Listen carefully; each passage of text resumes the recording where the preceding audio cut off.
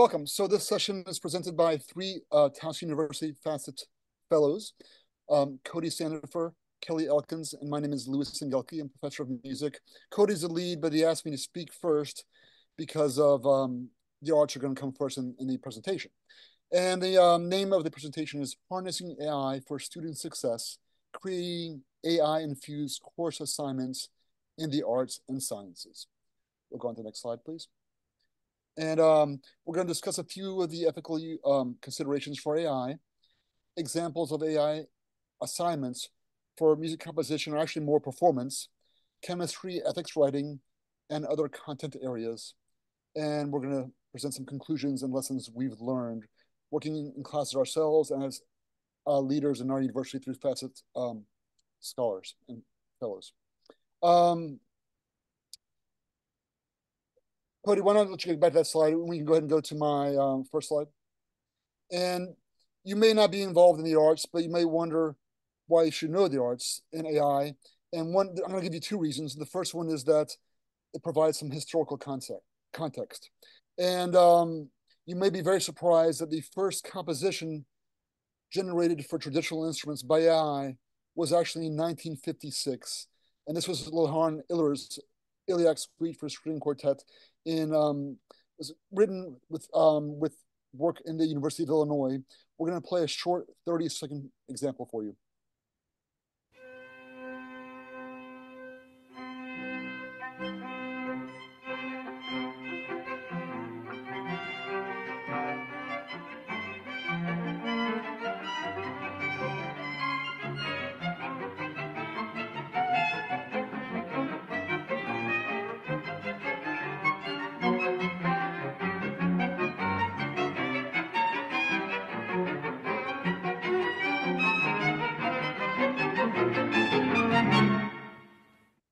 It's about a 20-minute composition, and you might think, wow, that sounds like a computer wrote it. But there were composers writing in that style during that time period. And by 1980s, the computer programmer and composer named David Cope had worked with experimental musical intelligence, and computers could analyze the works of Bach and Mozart and create new works in their style. So that was generative AI. We'll go ahead and go to the next slide, please. The second reason you might want to know about the arts is legal precedent. And February 12th, 2012, this painting was generated by AI, and Stephen Thaler tried to copyright it. It was denied. We can go on to the next slide.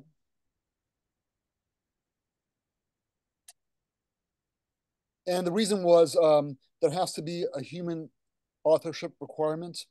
And in 2023, the Copyright Office said copyright can only protect material that is the product of human creativity.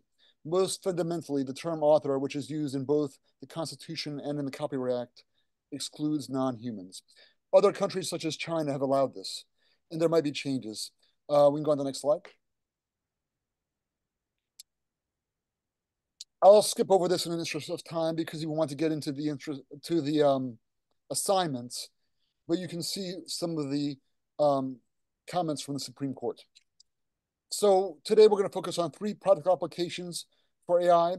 And the first one is creating a video with AI images for fixed media work or other music. And I'll focus on that one. Two is to practice or perform with an AI music visualizer. Maybe you've all seen iTunes when you play music and it can produce different images. And there are many, many visualizers. I've got all these links at the end of the presentation, which we won't address today, but you can see later. And then third one is to improvise over an AI soundscape. So AI will produce things like a stream, thunder, other types of sounds, and a performer can improvise over those. I will tell you just briefly that I thought the AI images was going to be the most interesting for my students, and we'll see some ethical considerations, but they actually found the other two more interesting. I'm going to show you a brief video. This is a composition that I wrote maybe 3 or 4 years ago, and I used AI images to de-enhance the work. So you can hear that real quickly.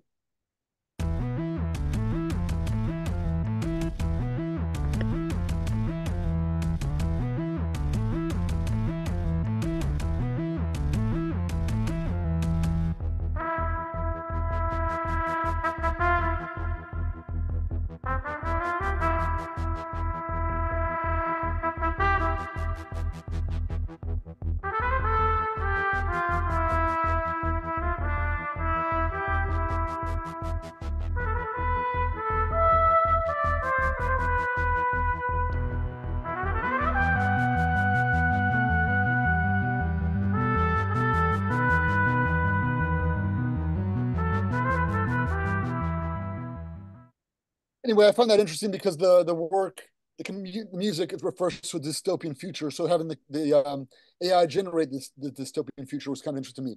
We got one more slide for the arts, and then I'll turn it over to my colleagues.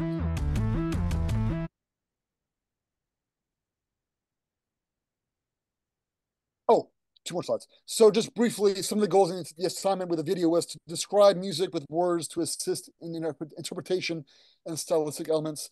I had a grad student. He did all this with his elementary school. They did the pictures and the images. Two, utilize these words to generate images that inform as above and support imagination. Three, produce and enhance performance with video as well as audio.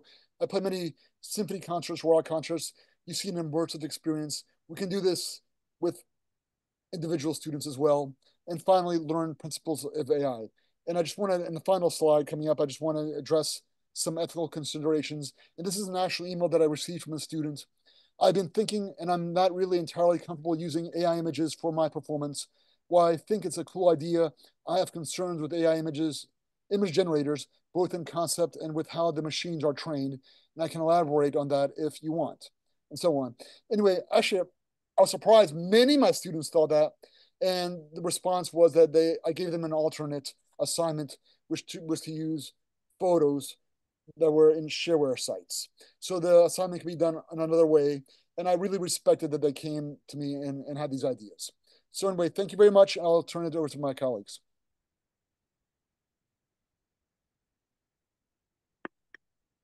Thanks. It's really hard to follow these guys, but I'm glad I'm sandwiched in the middle.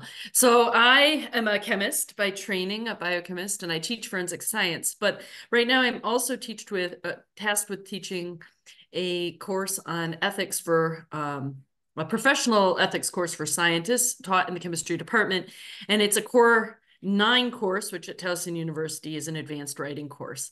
And so because the focus of the course being on writing, there are 6 writing assignments, and I've listed them here, starting out from a short about me icebreaker to a final 10-page social justice with a chemical toxin, some sort of event being the centerpiece of that work. So for the second essay that they wrote this year, I decided to make the focus AI and plagiarism. And you can see that I venture into all sorts of other kind of areas of science where we can have ethical discussions as well. But I wanted to dive into this. Next slide. So the prompt or the assignment for the students was to test an AI tool. And like Luis, some of them had minimal or no experience with these tools, and they were surprised I was telling them to test an AI tool. So we went over this in class, and then I showed them what they could do and about prompting, and I told them to test an AI tool. And then we were discussing, and I was teaching about codes of conduct for ethical practices in the sciences. And we were talking about different codes from different societies, as well as the Towson University Code of Conduct, and specifically the definition of plagiarism, since this is important in scientific writings and authorship. And so I had them write a short paper comparing and contrasting the AI tool and the concept of text generation and plagiarism. And I was really interested to see what they wrote. And of course, part of what they're graded on is grammar and spelling and writing in a cohesive way. But basically, I wanted them to examine what's an ethical use of AI and what's not. So this is what I learned. Basically, it was really interesting for them to reflect. And we had talked about the fact that AI hallucinates, and we've seen lots of reports of that, and the risk of plagiarism because it lacks citations. And we had talked about ideas of how to use this tool as well. So like for brainstorming or generating ideas. So they wrote about those kinds of things. Like it's okay to use this to brainstorm or generate ideas. It's okay if the professor instructed us to use this. So to Luis's point, some of the students still may not feel comfortable, but my students wrote, it's okay because she told us to do this. And it was really interesting, some of the other things that they wrote. The AI needs to be used wisely and with caution. The tool can help search for sources. That's not plagiarism. And AI can be used to spell check work, such as, the AI tool Grammarly. That's not plagiarism. AI can be used to, generate ideas, help outline a text. They actually noted that plagiarism detectors are often AI tools. That was interesting that they picked up on that. And that ChatGPT or these tools are not neutral. And there was a previous session this morning by Sam and Trish talking about ethics and bias, and that there can be bias from the training sets. And that finally, the one of the most controversial thing was, whether the use of the AI tool was plagiarism. And the consensus is, well, just using this to do something that as long as you're not needing to cite a source, then that's acceptable. But submitting the work as your own, generated with that tool, would be an infraction.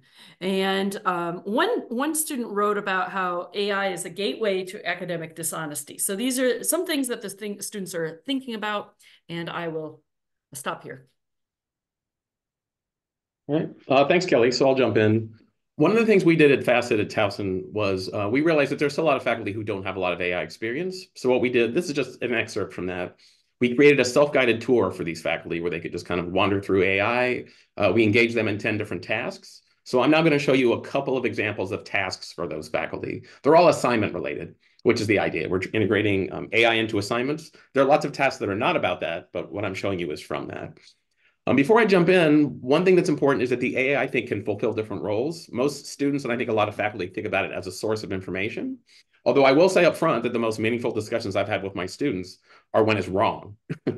Because whenever they submit information from AI, I always have them paste it into an assignment every time. So if I ever have students interact with an AI, they have to show me what the interaction looks like, because then I can catch things that are incorrect, and then we can talk about them in class.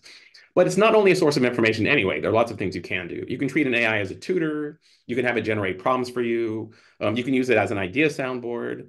You can have it run interesting kind of educational related games for you, different scenarios which are interesting. And you can also have students interact with an AI in a controlled environment. So I'm going to show you that now. In fact, I'm going to stop sharing. And the reason I'm going to do that is I'm going to share something else. So there's a website called Magic School.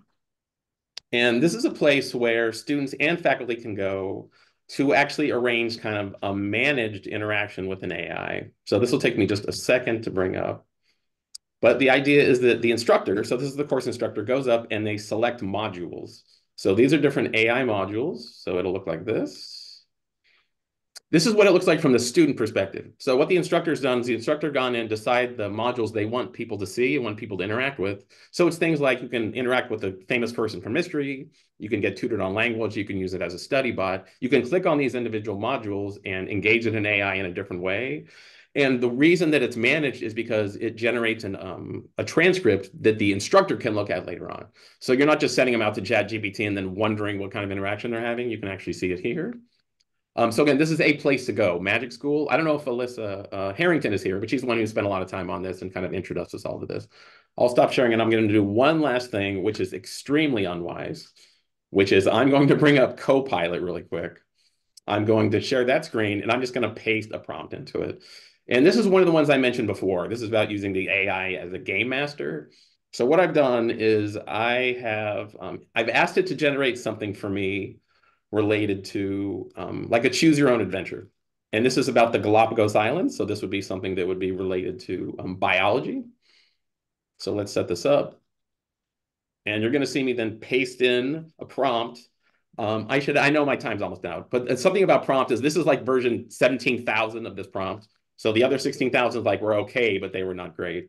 So I'm just going to put in a prompt as a choose your own adventure.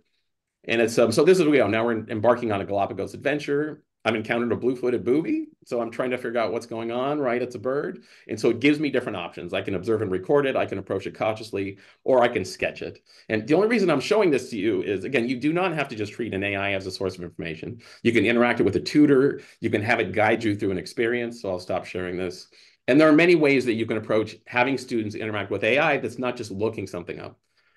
So I think I'll end there because that's probably all the time that we have. If you download this PowerPoint, the very last page is a resources slide. And so you'll have links to all the things that I put up. That would be the self-guided tour of these websites and many other things. So thank you. I'll turn it over to the moderator and we can go wherever you like. Thank you, Cody. Lewis already answered his question, but there is one here. Do you have the students then do homework or classwork, self-education, to learn how to use these tools before you get to the next stage?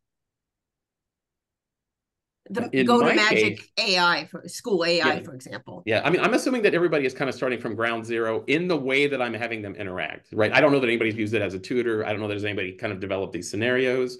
I'll often have, I teach physics and physical science, so I'll have it generate questions, like problems for them to solve, and it'll give them hints. And part of the prompt is that they should not give away the answers. So I think you really need to build a lot into the prompts. That's the main thing, is I give my students the prompts that they're putting in. I'm not usually having them generate it themselves. And that way I'm controlling the kind of interaction that they're going to have, if that makes sense. It does. I'm seeing another question about how do you're teaching at the undergraduate level? Because the question is for that. How do you get students to understand that a lot of the cheating they might be engaging in, if they are at all, involves their time management problem? And do you address that as an issue in the class? Well, so I'll speak just quickly for myself and let other people jump in. I mean, the most important thing I can do is chunk assignments. So I can help students manage their time, right? So that's critical. If I'm giving a very long, whether it's a paper or project, right, I have many steps and they have deadlines at various points. So I'm trying to avoid a situation where they are doing everything at the end. So I think that's one way of doing it. And I'm also clarifying where they can use AI at each step, right? So if there's a step that they're not supposed to use an AI, they know that, right? If there's a step that they're allowed to do it, that would be something I would make clear for them. But yeah, Kelly and Luis, you may have something to add about the time management part. I think everything I use in my online class where there's some writing is exactly what you're saying, having steps along the way and being very clear about the assignments where they can and cannot do it. For me, it's they're allowed to use it for editing purposes, but not in the generation of text. Not in the generation. Kelly?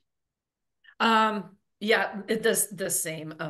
They can use it for brainstorming, idea generation, but not to directly put the text in because then that's not authentically yours. And so that violates the code because then they didn't do their own work. I wanted to put a plug in for Cody. He has a 3-page walkthrough about AI he's put together for our center. He just did that this week. And then he also has probably, 8 more assignments that he's done and talked about at various venues at Towson. If anybody wants to invite him to talk about all those, he's got lots. He had to limit it to 5 minutes here. I love that. Comment from Nancy O'Neill. I love the delineation of different roles that Gen AI can play and helping students walk through a process of what is appropriate use in this or the context assignment. The question that followed up from Ram is, how do you get students not to deviate from provided prompts? That's a good question. Well, what's nice is with the Magic School, again, they record the transcripts. So if that's where you're sending them, you can see what they've done. I don't think there's a way to monkey around with them as far as I know. You're getting their actual interaction. And the fact that, again, every assignment that I do that requires a student interaction with AI, they have to copy and paste the output that I can look at it. That's not to say they couldn't edit it. But again, I'm looking at it, I'm having them interact in ways where they're not getting facts. So I'm not necessarily worried about them, stealing information from the AI. I want to see their interaction. So an example would be I have students generate an idea, they have an AI generate an idea, and they compare them. So I think they're less likely to kind of cheat that way if you want to think about it, because, right, you could have the AI do both. You could have it generate my idea and their idea. But I think if you have them compare them, they're more likely to authentically kind of offer out what they're thinking. Especially, I'm not grading that on quality necessarily, right? It's just what they're thinking. Sure, it has to follow rules, but I'm not evaluating whether or not it's correct, right? That comes at the end, I guess. Thank you so much, team. You've been fantastic. It is, however, time for us to move on. very much appreciate it. And we have posted how we can get in touch with you, so you may hear from many of us. Thank you so much. Yeah, thank you. Thank you for being an excellent moderator. Thanks everybody for coming. Thanks a lot. See you soon.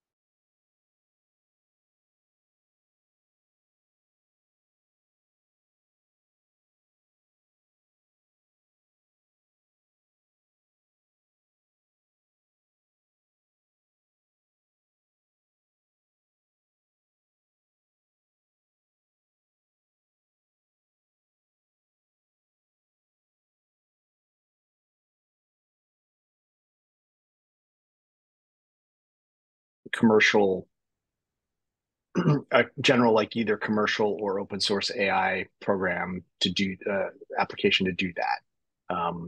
The risks of it just sort of making stuff up is too high. But properly sandboxed, properly sort of guided with the right guideposts, these systems can do that, but like they kind of have to, like they're not, as I'll talk about, like they're not fact machines. So Well, that's actually, not what they do. That's not what they do. Yeah. I was actually looking for something that wasn't an AI that would do that. Oh, I mean, yeah, I'm pretty sure I use Google search, but that, which seems to work pretty well. yeah, I think the trick is having a system that with access to, you know, just all the stuff that gets published, which is right. There's a lot of stuff that gets published. Yeah. I sort of assume that Google probably has the biggest of the public sort of databases. But I don't, Probably, but it's a really good question. Yeah. How much would you be missing? Well, when you're trying to assess the validity of an undergraduate student's work, probably safe. Yeah, I would think so. Still, it's not exactly. Yeah, anyway. It's one of those things that, excuse me, may be working now, but you can sort of predict that it isn't going to continue to work. Because if there's an impetus and a profit to be made, people will start putting fake things out on the web so that we get false positives. Yeah. Or as is the case, also we've seen academic, like literally journals that will publish papers that are definitely generated by generative AI. Right. Like you can Google, you know, so like it's both sides of that there will be problems with. Well, so yeah. Sorry.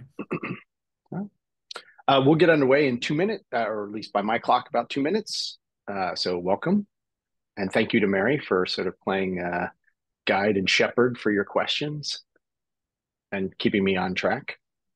My apologies. We need to wait a moment or two because there's some mismaneuvering going on in the breakout. Hold on. We have 2 minutes, you're right. People walking out. It's also sending people to the wrong place. That's not good.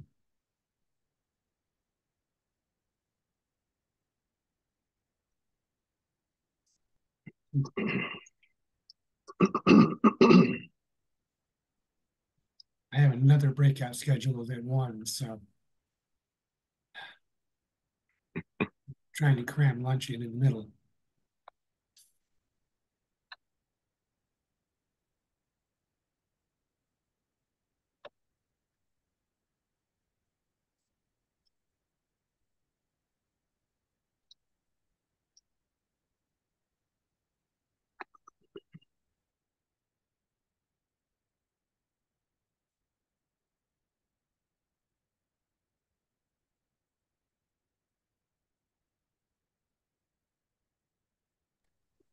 looks like we're under control.